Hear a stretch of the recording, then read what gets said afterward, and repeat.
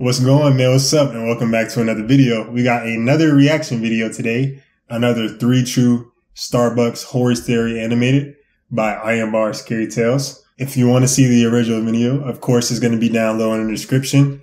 And, oh yeah. I just hit 2K subscribers. That's pretty crazy. I didn't think I would get it now. You know, all the stuff, the emotional stuff, whatever. But thank you. And I appreciate y'all. And I'm probably going to do like a video for it or whatever soon, but let's go ahead and get into this one. This is a scary experience that I had when I used to work at Starbucks. Shout out Starbucks. I was an employee there several years ago and worked there for almost 2 years.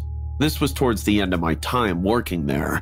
One time I was working a closing shift. We closed at 8 p.m. every night, and generally I would stay for a few minutes after finishing tasks on this night. For the last few hours that we were open, I was working with one other coworker. Things were pretty quiet for most of the day, but when it got to be at around 6 p.m., it was especially quiet. We had very few customers come in, and during the 7th hour, had nobody at our location. And it wasn't even that busy of an area, but a lot of people would still go there during the morning usually. Yeah, because we're boycotting right now. A few people would come inside and work on their laptops or whatever throughout the afternoon. Speaking of Starbucks, isn't people supposed to be boycotting Starbucks? I don't drink coffee, so I wouldn't go to Starbucks anyway, but aren't we supposed to be boycotting Starbucks because they're not cool right now? Are y'all boycotting Starbucks? Comment below if you are. If you're not, you're lame. You're not hip. You're not peak. You're not pushing positivity. Which I did not have a problem with. We were able to start cleaning and stuff a little bit early, and it became apparent that we probably wouldn't get any more customers for the rest of the night. That maybe look at that spot, Jude. Hold on, look at this spot right here. That shit is dirty. She's not cleaning nothing. She's just wiping the mop on the floor. There's no suds, no labyrinth, no nothing. Just dirt and mop. That's bad employee. She should get fired for that. 7:45 or so, I told my coworker that she could go home and I would finish up with everything. I knew she was in school and had a lot of homework to do, so she left. And then it was just me. Have you ever done homework? At probably 7:55, I went into the back room. I was doing some of the normal tasks that I would do when we closed. I spent about 2 or 3 minutes in the back room area, and then I was going to go back out when we had a large swinging door with a small window in it that separated behind the counter from the back room area. As I was about to walk through, though, I just barely noticed something through the window that made me stop there. It appeared to be someone behind the counter. This was really strange. I hadn't heard anyone come inside or anything, and it wasn't my coworker. It was a man, and he was somewhat tall, or at least a lot taller than I am. At first, he looked like he was wearing a hat, but when he turned a little, I saw that it was a mask, a full ski mask, and he was near the cash register at that point. I realized that this guy was probably trying to rob us. I quickly moved back from the door and went farther into the back room. I felt like an idiot for not just locking the doors and closing early. He entered when I was in the back and didn't even notice as I walked farther back there. I suddenly heard footsteps walking towards the door where I was. We had a decent-sized back area, but there's still not a whole lot of space there. Mostly it was filled with various boxes of all sizes and extra supplies, such as ingredients and cups. No cubby holes, the first thing no that I hiding thought spots? to do was to find a large box in the back corner. Being the small female that I am, I jumped inside of it while trying not to make any noise. I'm barely 5 foot tall and fit inside just fine. Then I grabbed a... Don't piss me off, bro. She's not fitting in there fine, bro. Look at her. Her whole body's exposed. I thought she meant a big box, bro. It's some bullshit. Another large empty box on the shelf next to me and covered myself with it. However, the man did not immediately enter the back room. I was expecting the door to open for the entire time I was getting in the box, but it didn't. I'm not sure what he did, but he remained on the other side of the door for a little while. I had my phone in my pocket still, luckily, and I took it out and called the police. Probably 30 seconds after I called, I heard the door to the back room open. I hung up the call with the police prematurely as soon as I heard that I didn't want the guy to hear everything, even though I had been talking as quietly as I could. All that I had been able to say was the Starbucks location that I was at, and that I thought I was being robbed, and the operator was asking me a question when I hung up the phone. I hoped that the police would still come and arrive quickly when the man entered the back room. Yeah, just looking for some coffee. And then seemed to stop just moments later. I heard him walking closer to me. As he did, he mumbled a few things that I couldn't make out. My heart was racing like crazy, and I hoped that he wouldn't find me. Now, I was hidden pretty good, but it was still a terrifying situation to be in. He got within probably 10 feet of me and then turned and walked back a short time later. I heard the door behind the counter open and close again. After that, I didn't hear a whole lot. I stayed hidden where I was and didn't dare leave. Smart. I texted some friends and family and was in the box for maybe 30 minutes. Then I heard some more noises coming from inside. Before long, I realized that it was the police. I found out that the guy had left before they got there. Duh, there was nothing to stop I told them everything I could, and we went behind the counter for the cash register. He was wearing a ski mask the whole time, so it was impossible to tell his identity. He stole everything that was in the register and then left. After talking with the police, I was finally able to go home. I found out later that the man who robbed the store was caught. I didn't want to work any closing shifts for a while afterwards, though. I think I worked there for another month or two before I quit. Sometimes I wonder if the guy was watching the store from outside and saw me go into the back. I really have no idea, though. Either way, Probably. It was good timing that I wasn't back there when he entered. I wouldn't want to know what would have happened. I currently work at Starbucks, and I've been working there for a little over a year. This is something that took place last summer. It was a crazy experience, to say the least. It all happened one very busy morning. I had been working since we opened, but at this point it was probably a little bit after 8 a.m. Lots of people were coming in and ordering, and there were 5 of us working, trying to keep up. We were doing a pretty good job. I thought some people order Starbucks online and pick it up or use things like DoorDash or Uber Eats. Between those and the people ordering in the store, there were several drinks on the counter. I remember seeing probably 5 drinks at least, or a couple of food items that we sold, such as breakfast sandwiches. A few people were standing around waiting for their orders to be done as well. We didn't have a separate shelf for mobile or online orders at the time, which we have since added, so every order that was done just got placed on the counter. I remember as I put a drink down on the counter, I noticed one guy walking in. He had longer hair and a beard that looked unkempt. I turned around to keep working as we were very busy. A short time later, another order got added to the counter, and a couple of people had picked theirs up. I saw the man was now standing nearby. Probably 5 minutes later, I added another drink to the counter, which probably had about 6 or 7 things on it. That's when I saw the man walk up at first. I assumed that he had ordered something online and was picking it up, but after the guy got right up to the counter, he took his arm and knocked everything over. He used his arm like a brush, and within seconds, every single drink that was on there got knocked over and spilled. It was a mess, and I couldn't believe what I was seeing. Afterwards, the man took a step back and started laughing like a maniac. A bunch of people around him were giving him dirty looks. Somebody asked him why he did that. Other than that, the place quickly became dead silent. Some black people he just in there. kept laughing, as if it was the funniest thing ever. I was angry, but I knew that I couldn't lose my temper. For some reason, though, I took it upon myself to deal with the situation, probably because I was closest to the man. I took a few steps over to the guy and he looked at me. Before I said anything, the man said to me, "What are you going to do about it?" It was as if he was very proud of what he had done.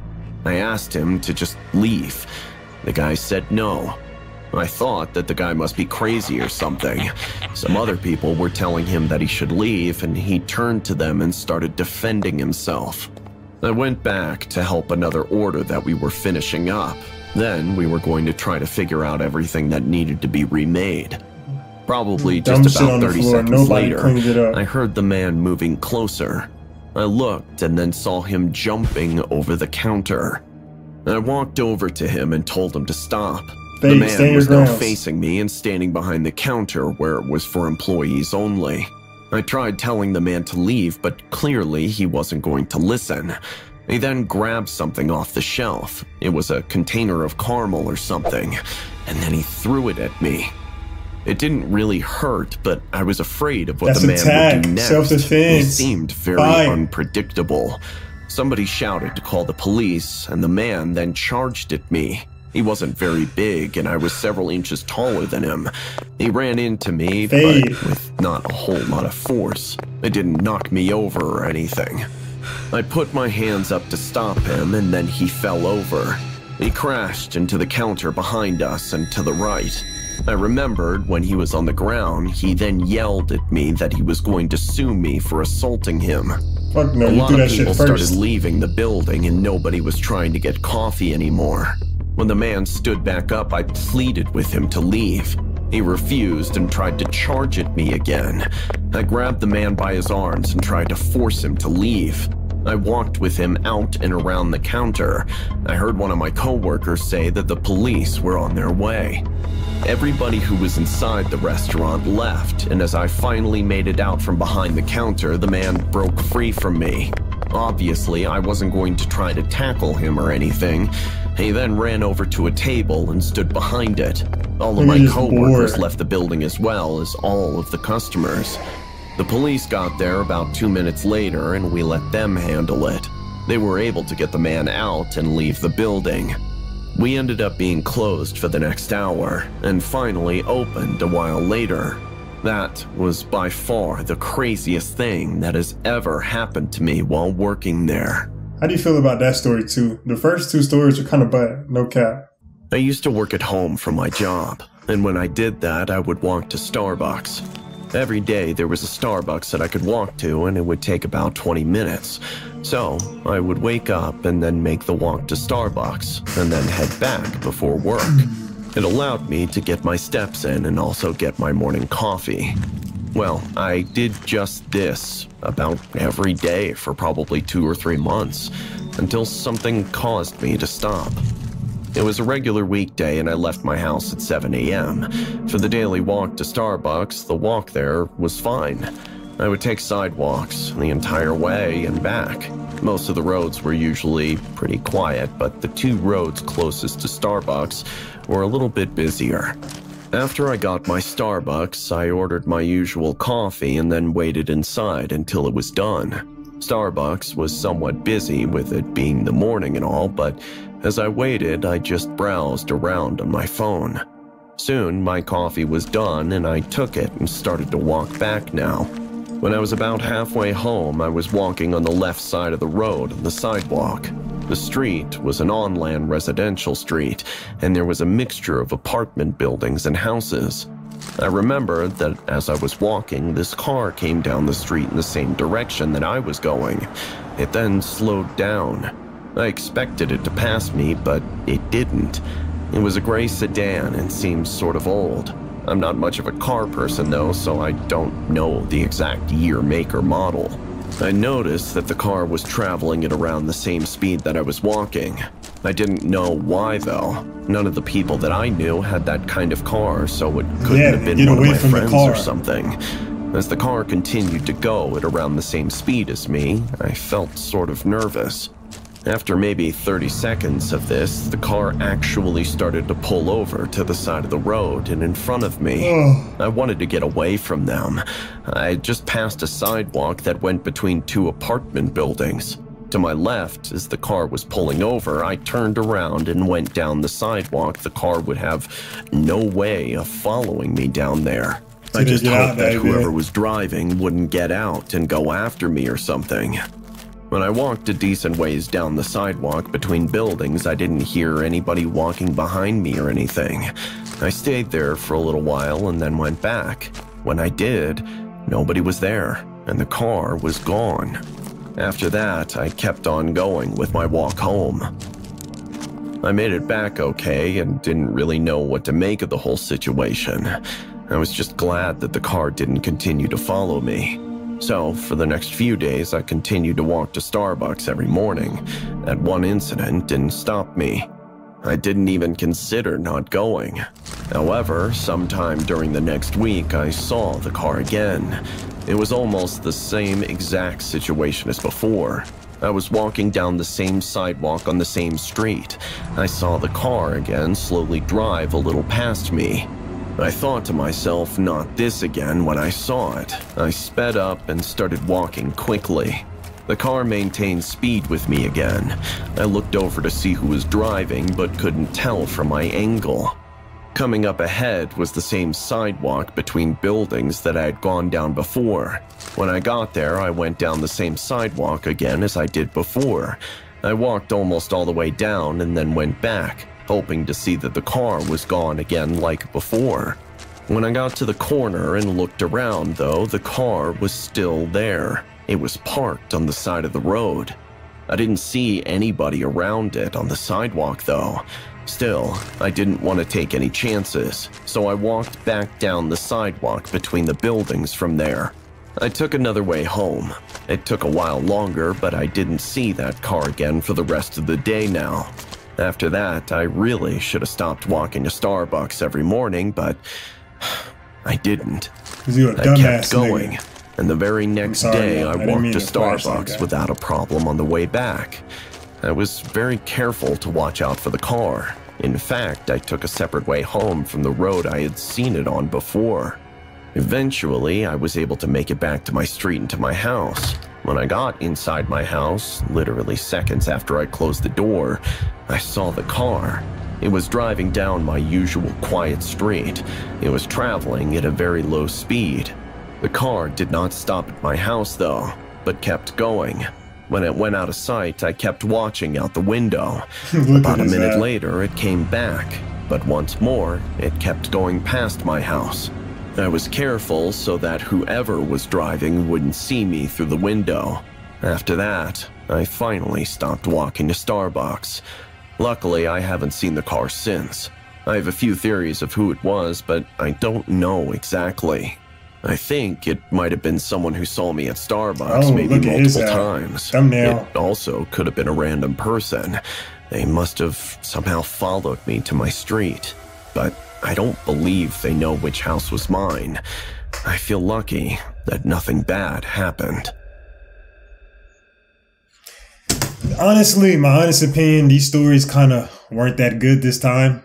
But you know, you can't hit every time. Sometimes you're gonna miss. So it's understandable. But I hope that y'all enjoyed this one. If y'all did, like, comment, subscribe, share, turn the post notification bells on, all that good stuff.